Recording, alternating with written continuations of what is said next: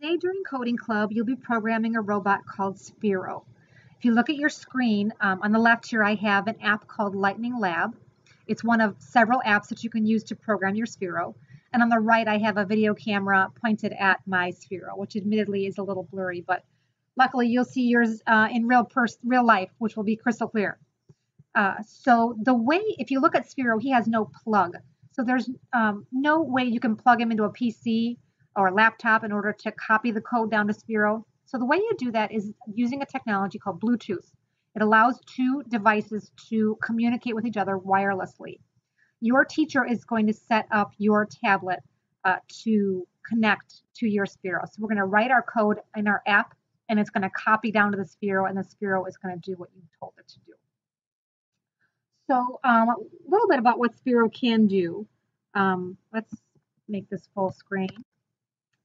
I have a program on the side here written just to make him move. He can roll, he can change color, and he can spin, among other things. And I do that, like I said, with the app. I'm running a simulator here, so you're going to do yours on iPads. Let's take a look a little bit at this app. At the bottom, you have menus, and behind each menu are a list of commands that Sphero can do. Under actions are some of the things you saw already. You saw him roll, you saw him spin, you saw him change color. If I wanted to do that, I can just drag one of these commands up here, and they click together like Lego blocks, and that's how you add command after command. Under the control menu, you're going to want to do some things like delay. If you want to make your program pause for a minute, it's very useful with colors actually. And looping is a very key concept to computer programming. You're going to want to do something over and over and over. And that's what a loop is. It just does something repeatedly in a program. Operators are the things you learn in math class, addition and subtraction. We're going to use that today. A variable is also a key concept in coding. And what a variable is, it's like, think of it like a bucket with a name on it. And you can put a value in the bucket, and then your program will just refer to the bucket. It'll just go to the bucket and see what value is inside the bucket at that time. And then a different part of your program can actually change the value of what's in the bucket. We're going to do that today as well. Sphero can sense several things about himself. We're going to go ahead and control those with our code today, though. He also can sense several events, like we're going to do next week, a collision event. Sphero can tell when he has collided with a hard surface. So if you wanted to get your Sphero across the library, you might want to make him, if he hits a hard surface like a bookshelf, you might want to make him back up and take a right to try and get around that obstacle. A function we're not going to cover today, but it's a way to take a list of steps and just give them one single name. It makes your code easier to read and a little better in many ways by giving a set of routine tasks one name and then calling that name instead of using the list of tasks each time. So we're going to start out by doing some colors. I'm going to drag these up. We're going to set his color. And we're also going to do a fade, which is really cool. It lets you fade from one color to another. These commands take a single argument, and that is the color. I'm just going to pick it from the color wheel. I'll make him do pink, and then I'll make him do purple. And then an aqua color. Did I get that? I think so. And then he's going to fade from green to orange. Now notice the fade command has an extra argument here in seconds. It tells how long do we want him to fade from green to orange, and I picked 2. Remember I said there was a delay command that's useful for colors. I'm going to use that here because it is extremely useful. If I didn't put a delay in between, you would never see the pink or the purple. It would just change so quickly that it would be almost like it didn't happen. So I'm going to add a 1 second delay in between. So it's going to turn pink, wait a second, turn purple, wait a second, turn aqua, wait a second, and then fade from green to orange for 2 seconds. Let me run that here on the side. So if you look on the right, he's pink, and then he's purple, and he's aqua, and now he's fading from green to orange. So that's how the color commands work. The next thing we're going to do, we're going to go back and create a new project. I'm going to hit the plus sign to do that, and we're going to create a project called Square. I'm going to make our Sphero roll in the shape of a square. So I'm going to add the roll command 4 times, 1 for each side of the square. And you'll notice that this command takes 3 arguments. It wants to know for how many seconds am I going to roll. I'm going to change them all to 1 second. And then the second command is the speed. How fast do you want him to roll? I'm going to make him roll just about 50. And they won't be exact, and that's okay. By the way, if you make him roll as fast as he possibly can, you will waste most of your coding club trying to collect your Sphero from under a desk or behind a bookshelf because he will get away from you. So 50 is a nice slow speed. It's a very controlled speed. Oh, sorry. The last argument here is the direction. Sphero wants to know what direction he is headed. One thing you need to know about Sphero is he is a circle and he has a logo on him, but it's not a reliable way to tell what way he's facing. I can't show you here in this app, but on your app, you're going to click this little icon. It'll light up his little tail light. So the tail light will tell you, let's see if you can see it on the video. You see the tail light there, that little, I'm moving it. The tail light tells you what direction he is facing.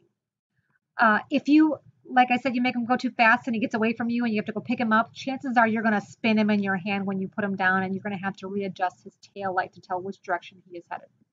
Once you know what direction he's headed, you can make him roll in whatever direction you like. The way he faces is just like all the degrees of a circle.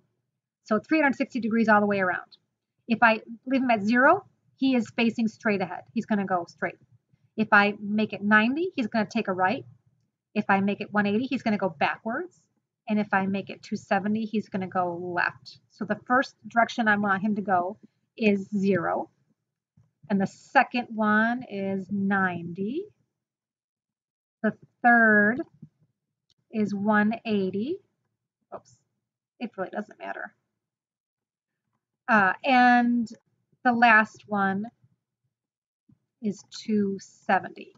So he is going to go, I'll just draw it over here. He's going to go 0 degrees, 90 degrees, 270, 180, and then 270 left. So 0, 90, 180, 270. So let's go ahead and run that. Make this full screen so you can see it. So there he goes. All right, perfect. We talked earlier about loop being a really useful thing in computer programming.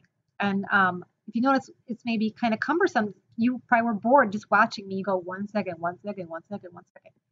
A loop is a really great way to just put in one roll and just loop it 4 times.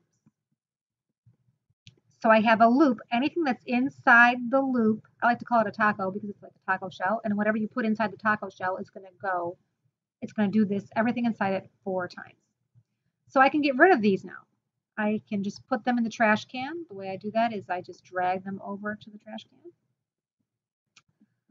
But you may be wondering, how is this? Last time he had a different degree every time he turned. How am I going to do that? My answer for that is a variable. I'm going to add a new variable under the variables menu. Oops.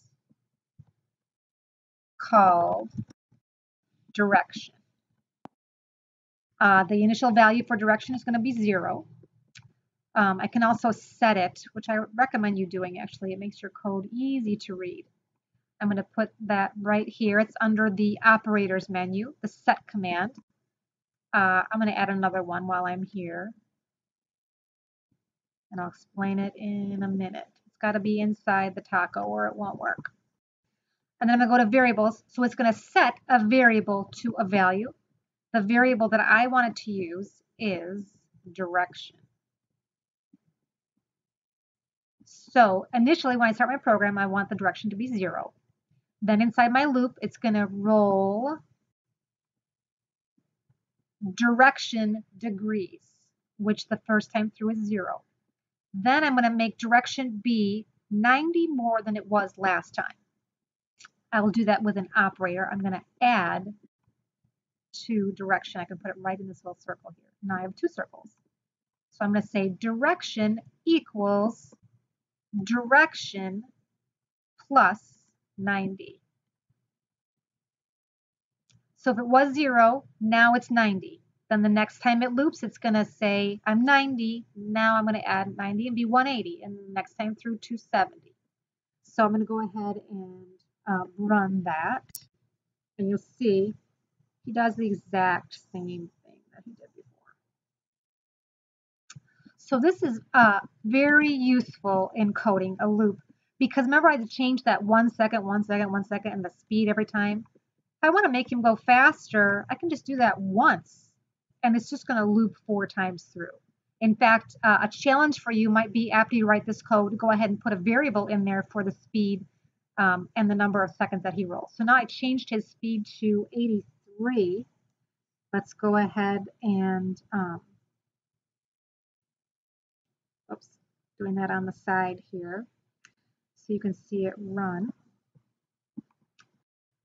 Let's make him go faster. So you see he's going a little faster, a little bigger square. So that's part of the genius of using a loop when you are programming something. So you should have some handouts on the side that are going to help you do both the color exercise where you do the set color commands and also do this program that makes him roll in a square. So go ahead and do that, and then if you're finished with that, you can go ahead and experiment with this and add some colors and things into your program to make it do something else. Experiment with the speed or with the number of seconds that he rolls. And then if you have any time left in class, go ahead and practice driving him. You can hit the driving wheel here. I can't show you in this app because I'm not actually connected to the Sphero, but you'll see a little steering wheel, and you'll be able to adjust his speed and make him go left and right and see if you can get good at driving him around your classroom. So I hope you've enjoyed this lesson. Take a look at the handouts and see if you can make the code that I wrote here today.